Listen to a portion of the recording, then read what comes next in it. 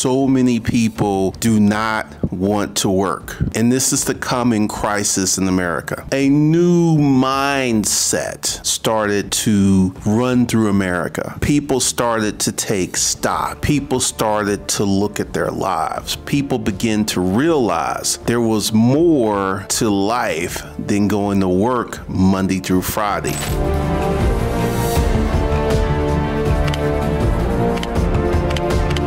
Okay, I want to say thank you to all of the people who bought training. And I want to say thank you to the people who are about to buy training. And shout out to the Nerd Tribe. This is something that's very interesting that is happening in America. One of the things I like to do is order out. I like to dine in. I hardly ever cook, right? And so I have a really good gauge on this. The other day, I went to a restaurant, middle of the day, Monday, and it was closed due to staffing issues. And we're going to see a lot more of this because I don't want to sound dismissive.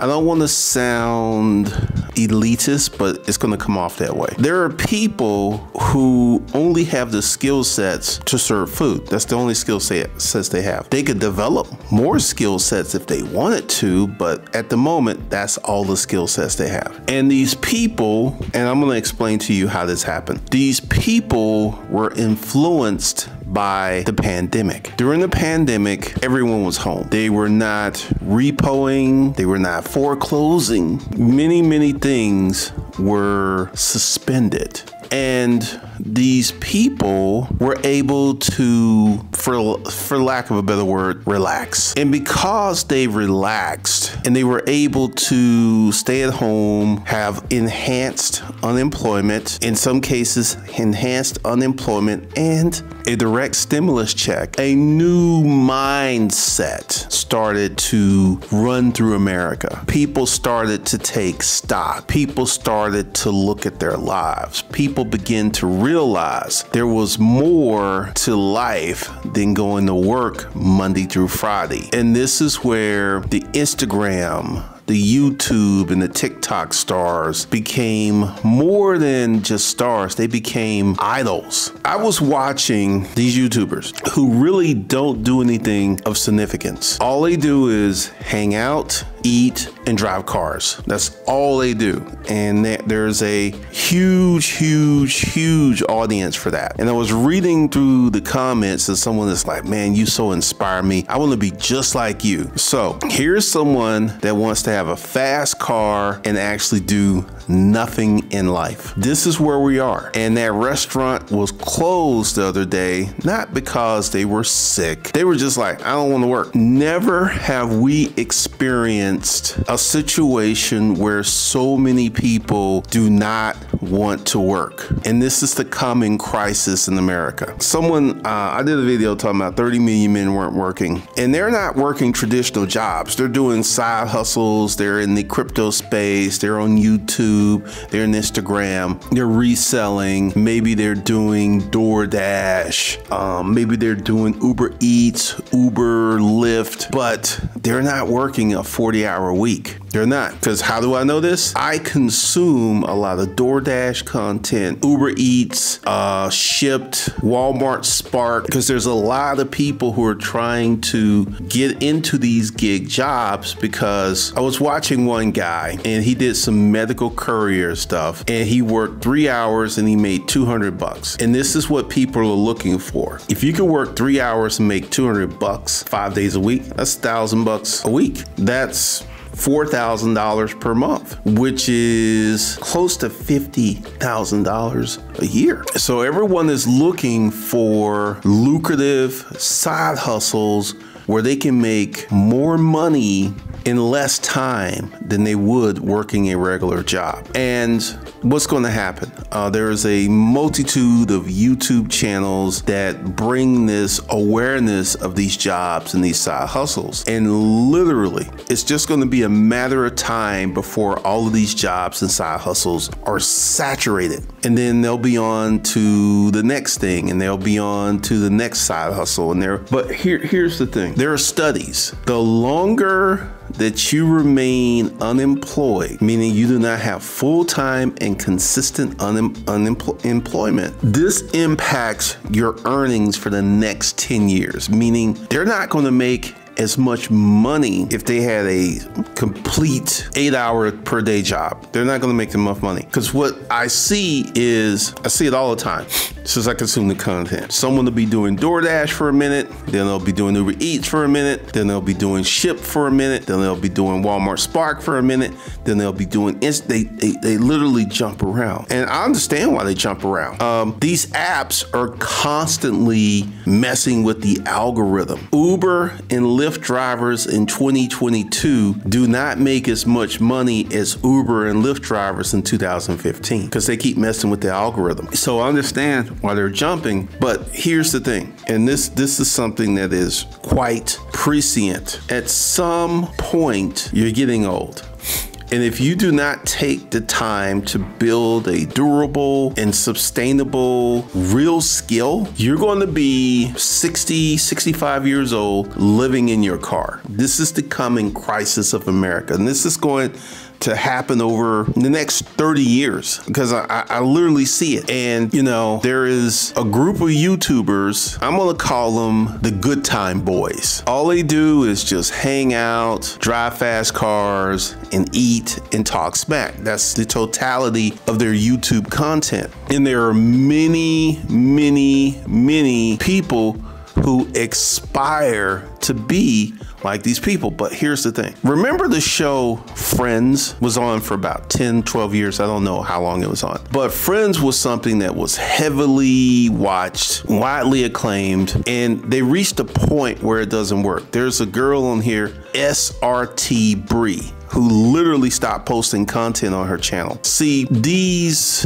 good time boy YouTube channels do not have a long-term lifespan. And someone broke out the average lifespan of a YouTuber was 5 to 7 years. I would submit that with these good time boy type of content, the lifespan is much shorter because here's the thing that's gonna happen, and we're gonna get into demographics. Look at yourself. When you were 20, what did you do when you were 20? And then when you turned 30, did you do the same things at 30 that you did when you were 20? One of the things that's going to happen is the content creator is going to age out of their audience, and their audience is going to age out. So that's why it is short term, because I mean, I understand the appeal of having a nice car. I understand that totally. But if that is your biggest aspiration in life, is to have a nice car, to hang out, to eat, to hang with your boys and to talk smack, your future is going to be dark. Your future is going to be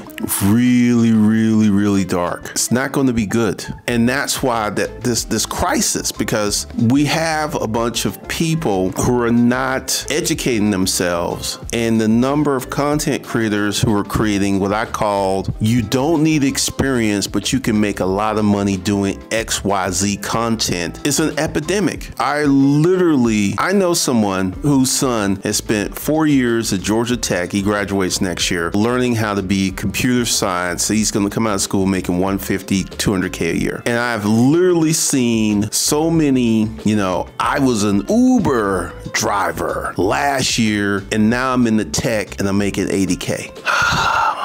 All of these folks who have transitioned from gig jobs to tech are going to hit a wall very quickly. You want to know why? Because they don't have the educational background to advance. You could take a certificate, you could do all these hacks to get into tech, but essentially you're going to find yourself in a position where you're not going to be able to make as much money as you hope. You'll be making more money than minimum wage. You'll be making more money than the average person. But because of that lack of foundational education and that lack of experience, you're going to hit a wall very quickly. You may stall out at 80, 95,000. And then what you're going to see, because now you're in tech, you're going to see people making 2, 3, 4, 500,000, and they're all going to have degrees. They're all going to have specialized degrees. I do not believe that you're going to have someone who was an Uber driver last year moving into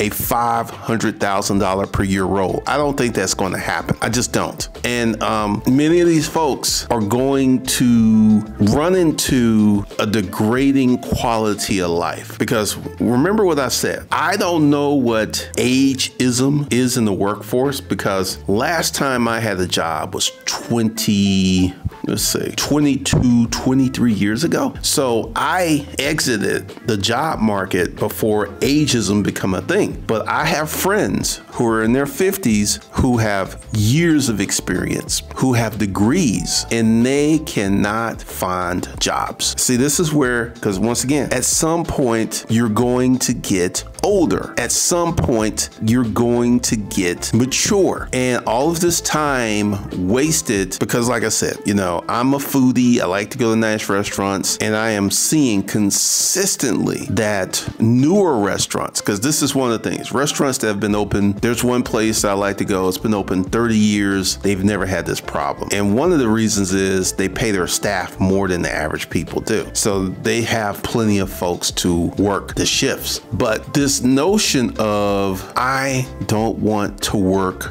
a regular job.